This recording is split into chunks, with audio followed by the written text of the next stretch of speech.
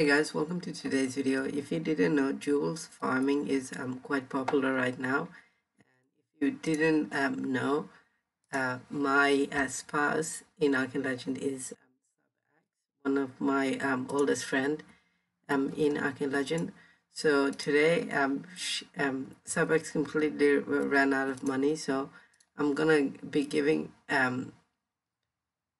6 million so that he can pursue buying glintstone ages that he wants, so he can keep in mind this isn't something I normally do for anyone. I'm only doing it for this person because I know I can trust him, and in the past he has given me stuff uh, that are worth like 20 million and 20 million and over.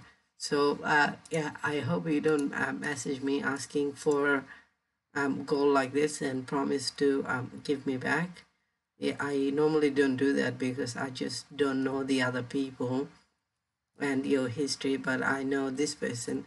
So yeah, I'm giving away 6 mil right now to see how it goes. Obviously, Sabx will give it back to me once he starts farming and gets the jewel back. But just wanted to make this video and let you guys know jewel farming is quite effective if you didn't already know. So I would recommend you to pursue it as a warrior, of course. If you want, I can make a guide for that, so do leave a comment down in the description if that is something you'd like to see. That is all for this video. I'll see you guys tomorrow. Bye.